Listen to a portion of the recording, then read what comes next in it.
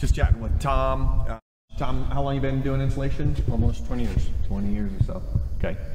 So in this barn right here, this is our 50 by 80 shop, 16 foot tall. We're going to do 2 inches of spray foam. So here's a question we have. We get this a lot from people because people, when you just do an internet search and you see the R value for 1 inch of this this tighter spray foam that you're going to put in here, and it tends to be a lower number. Mm-hmm. How do you help people understand that going with the 2 inches, even though that it's not all about just the number in the R value? What else? What else are you getting with that foam? The basic explanation is they rate fiberglass in a perfect environment.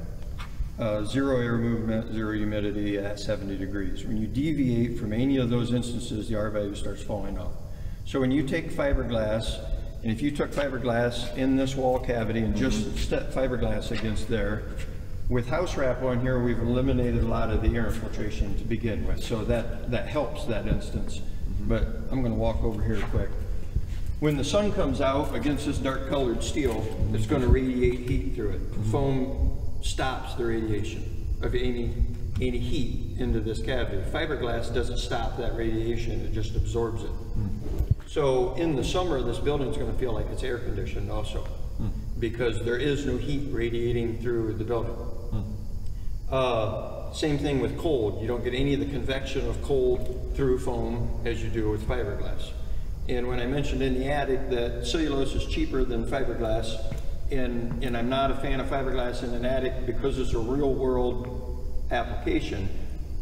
Fiberglass is a loose fibrous material, and it does maintain that loose fiber. You know, it doesn't settle. So there is air movement through it, and that's why the R value is lower per inch when you install it than cellulose, because it's a less dense product.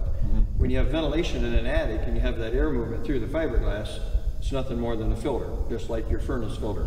You're just filtering the air through it. You're not stopping the air movement through it, which is what you're looking for in insulation.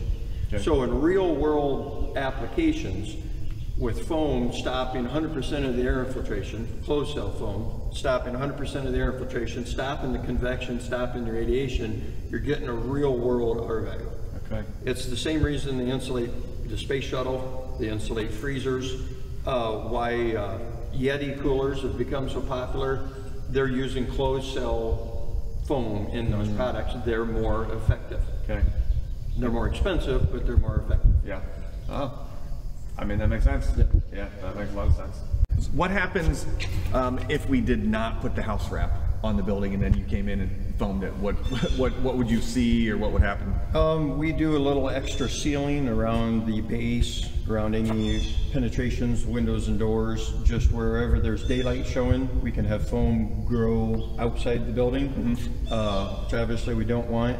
And the only other drawback is if by chance there'd have to be any removal of steel down the road. If they run into it with the vehicle and you got to pull off a couple panels of steel, obviously with the foam adhered to it, that's almost an impossibility. Okay. Without literally cutting out and losing all the foam. So this is cheap insurance too. If you ever have to change anything, work on anything, just divorcing the foam from the steel. So the difference in time you're saying between going 1 inch of foam to 2 inches of foam, basically as an insulator. We drive here, we drag all our stuff out, we set everything up, and it takes X amount of time to cover this building with 1 inch of foam. And I can spray that additional 2nd inch of foam in, about 25% more time. So say it took me 3 hours to foam this with 1 inch, it's going to take us about 4 hours to foam it with 2 inches. And we're done. It's completed, 2 inches of foam, it's never going anywhere. As opposed to spraying 1 inch of foam, cleaning everything up, leaving, having somebody come in here, haul all that fiberglass here, drag it all out, take all the man hours to install all that fiberglass yet. And especially in a pole barn, there's no actual cavity to stick it in. So you're trying to hang fiberglass in a cavity, hope that it stays elevated through the cavity forever, for years, infinitely, to maintain that insulation. In spray foam, closed cell spray foam is so effective, that 2nd inch of foam in my mind, is more effective than that fiberglass bat in front of the foam. And we were just working with a customer, and he showed me a quote that he got from somebody. He was quoted 5 inches of spray foam. In my mind, that was open cell foam. Okay, so a different product. Some similarities, a lot of difference. Closed cell foam, by its name, there are millions of little gas-filled cells in there. Okay. Spray polyurethane foam takes an iso and a resin, mixes them together, heats and pressurizes them, and they're mixing as they're spraying out of the gun. There's X amount of what they call blowing agent in the resin. So when those mix together, it's going to grow a certain amount. Closed cell interior wall foam grows about 30% of the liquid volume. Okay. So open cell is same process. The resin has a lot more blowing agent in it, basically. So when it blows that foam out, the cells in it, instead of maintaining a solid closed cell with air trapped in it and maintaining your insulation value, it blows those cells open. The liquid volume grows about 100% instead of 30%. So it grows 3 times as much.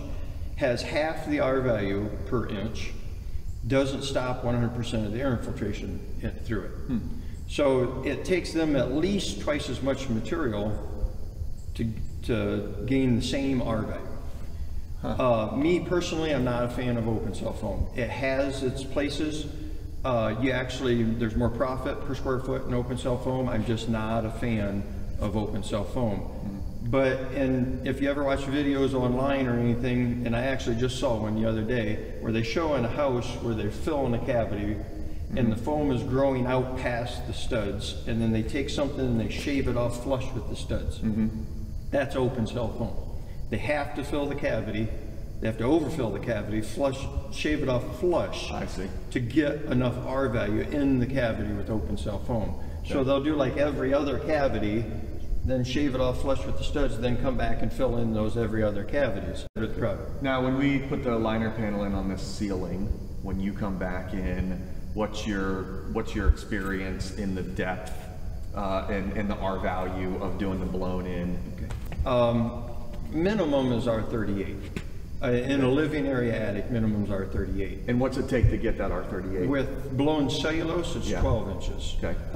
Blown fiberglass, which personally I'm not a fan of, it takes more because, again, fiberglass is rated less R value per inch. So it takes more material to get the same R value. Fiberglass is actually a more expensive product. And also it's a manufactured product, whereas cellulose is a recycled product. Okay. So years ago, blowing living area attics, I always blew everything to an R44. That was the next number on the bag. I wanted a little bit more in the attic while we were there doing it. Kind of goes back to the same thing as going from 1 inch to 2. I'm there blowing going through the process. It doesn't take that much longer to blow a little bit more in, and it's more effective, and it saves the homeowner money. Everybody now takes the R50 option because the price difference isn't that much. Yeah, I want the R50 while I'm doing it. And what's that take, about 15 inches? Basically, it's like 14.9 inches of cellulose equals an R50.